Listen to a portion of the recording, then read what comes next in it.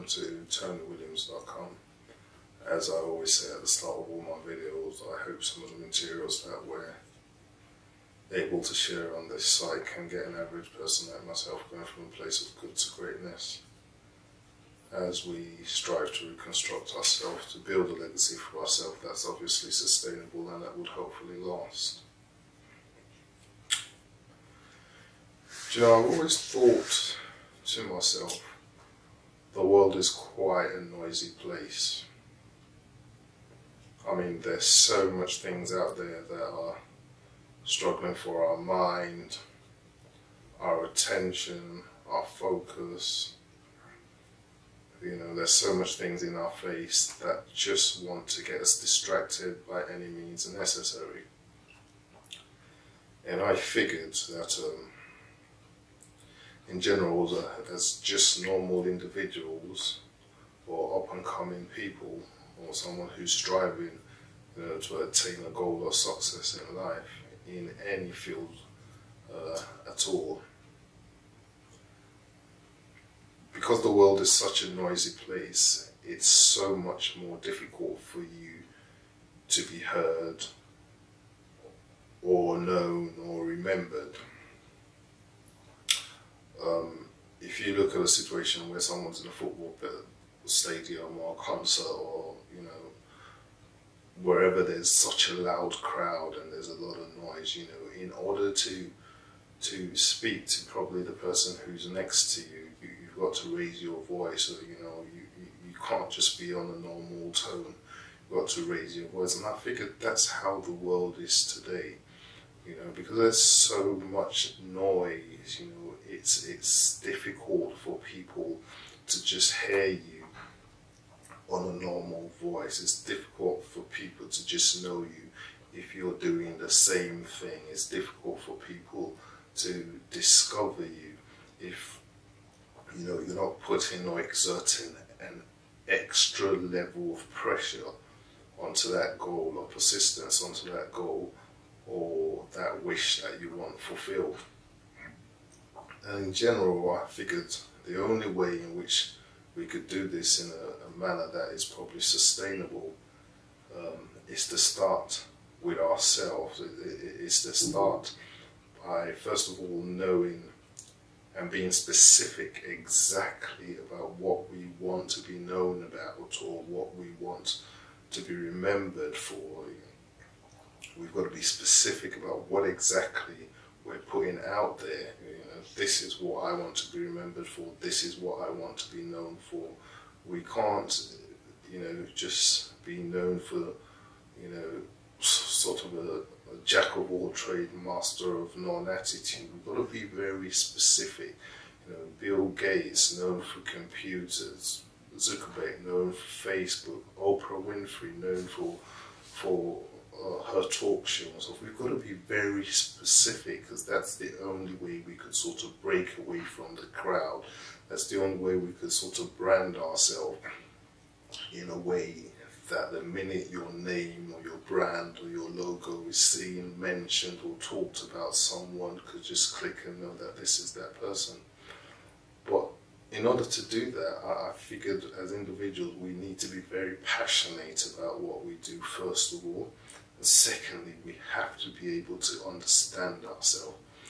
And when I say understand ourselves, I'm not just talking about, you know, saying, yeah, I need myself, yeah, you know, I could do this, I could do that, I could do whatever, you know. It's a more deeper insight, it's a more deeper look into who we are as individuals. It's about knowing our strengths and our weaknesses, about knowing our limitations, knowing what ticks us and what, you know, makes us calm, you know, knowing where the heights that we could go up to and the heights that we could break down at, you know, having a deeper search within our mind, our soul, you know, looking at ourselves in the mirror and not forgetting ourselves the minute we leave that mirror, you know, just knowing who we are as individuals.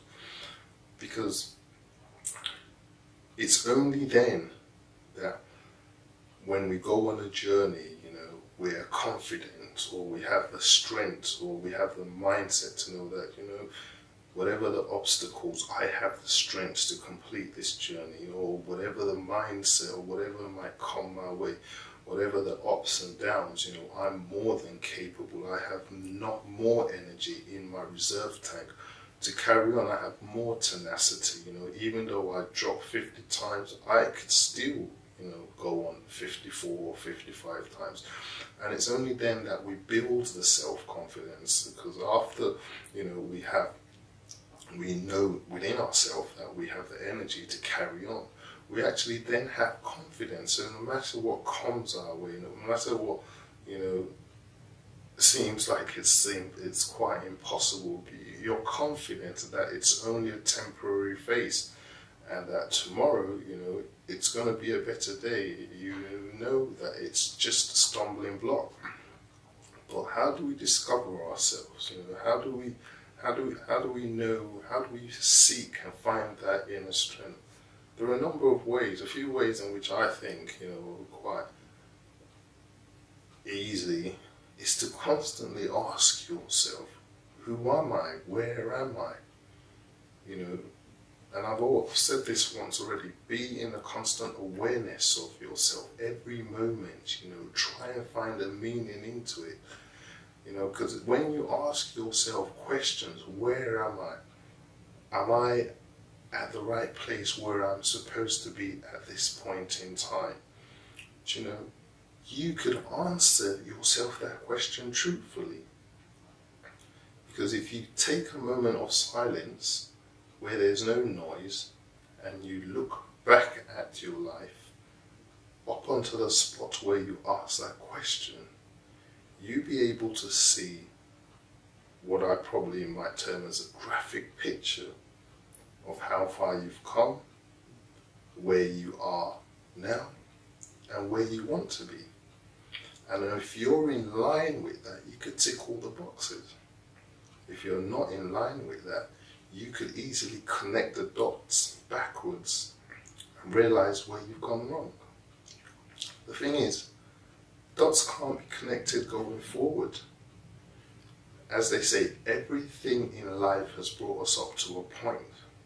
Everything happens for a reason. So everything that has happened has brought us up to that point. At the point where we learn to start discovering ourselves, the point where we learn to start understanding ourselves, the point where we learn to think we're not just junk, we're actually a being with a creative mind in us. At that very point, it's self-discovery. It's like the story of the prodigal son in the Bible, of, you know, who went to his father at one point and said, give me everything that's due to me, I'm done, I'm going off, you know. And he went off and he squandered everything that was given to him for his inheritance. And sometime along the line, you know, it dawned on him that, you know, after being in sort of abject poverty for God knows how many years, you know, it wasn't really said, you know, in the story. But, you know, self-realization came upon him and he realized, you know, why am I here? I am a son of blah, blah, blah, a rich man, you know. Why am I here eating with the pigs and feeding off crumbs off people's table? You know, I could do more better than myself. I am going to go back to my father and apologize. But the point I'm trying to put is not the point of him even going back to his father to apologize, or, you know, or him just thinking, oh, you know, I'm a son of a rich man or anything. He got to a point where self-realization, if that part of the story was taken out, he'd be in the same place. We've got to get to that place in life where we ask ourselves that question. It's an honest question where we have to be honest in answering back in return. Where am I today? As in the journey of my life, as in the goals that I set for myself, as in the plans that I want to have for my future. Am I in the right place? As in the plans that I have for my marriage, as in the plans that I have for, my family, for my career. Where am I at this point? It's a question where you have to ask yourself in a moment of silence. Do you know, if you wake up every morning and you ask yourself that question often enough, or you ask yourself a question like, if I was to die tomorrow or today, would I be doing what I am going to do today? If you find yourself asking yourself that question on a regular basis, and you really realize, or truthfully realize, that the answers are no, no, no too often, then it's time to make a change. But the beauty of it is, that's where your self-realization dawns on you. That's where your subconscious mind, who already knows where you're meant to be, who knows and tells your objective mind that you are not in that place. That's where it shows you a picture of where you are, or your objective mind shows you a picture of where you are, and your subconscious mind paints a picture of where you should be. Isn't it ironic that some people are given so many things in life from the start of their life? Some people were born into wealth. Some people were born, they were born into wealth. They went to the best schools, had great parents, had everything at their disposal when they were young. But the minute they come under that umbrella of their parents and they get into the real world in their adult age, they're just the worst people to be around. Nothing's happening for them. They're all over the place. They just can't sustain themselves. But yet then you have someone who, at the same vein, or ironically I should say, has had a bad, upbringing, probably abused, mentally, physically, emotionally, had every single obstacle against him, whilst he was growing up, probably didn't even go to school or dropped out of school or something. But they turn out to be the darlings of the society. And then you ask yourself, if on paper, the way you're brought up, or the family you're born into, or the wealth that's at your disposal is a prerequisite for how you're going to end up in life, why doesn't it balance out? It just simply shows that it's not. The difference between these two people, self-realization. It's a passionate thought about everyone individually knowing who you are, realizing who you are, discovering that purpose for your life by a deep inner interaction with your true self every day, repeatedly. Do you know they say practice makes perfect? I love to use that word. If you continue something long enough, you would be an expert at it. You start a job, no matter what the skills you have, not until you get going, when you're doing it on a regular basis, you actually develop that confidence. Even then your employer develops confidence in you. And it's only then and after then that they could leave you to do things yourself, knowing fully well that you know what you're doing. And that's the same way we're trying to find ourselves. It's not something we could just sit down and ask ourselves once. It's something we need to keep asking ourselves as often as possible. Because when we ask ourselves these questions as often as possible, we begin to daily find the answers. Begin to daily find, you know, that, okay, this is where I'm meant to be. This is not where I'm meant to be. And we find answers that we could even tweak. There's nothing wrong with that. You know, because if our circumstances has changed and we have a higher goal for ourselves, there's no reason why we shouldn't add it onto it. And that's basically how it works.